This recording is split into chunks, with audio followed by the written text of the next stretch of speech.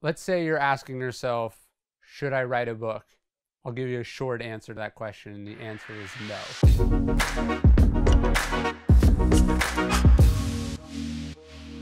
You're writing a book because you think it would be fun, because you think it would get you some clients, because you think it'll help you get speaking gigs, because you want to be rich and famous.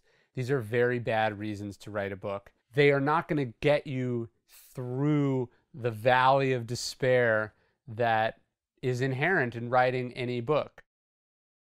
I think George Orwell put it best. He said, writing a book is so painful, like a bout with a long illness, that unless you're driven by some demon, you would never do it. It feels wonderful to have 6 books, to see them sell week in and week out. I take an immense amount of pride in that. But I know what it cost to make that. And I know that there was no way that ever could have been farmed out to someone else. I know that it couldn't have been phoned in.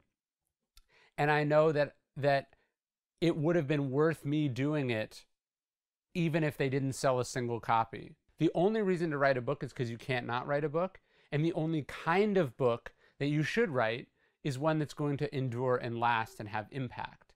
And so then the hard work is on focusing on the timeless elements of your idea, focusing on delivering incredible amounts of value to the reader, of throwing every ounce of energy you have, your best effort into making something that's so good that people are not only dying to read it, but they can't stop talking about it to other people.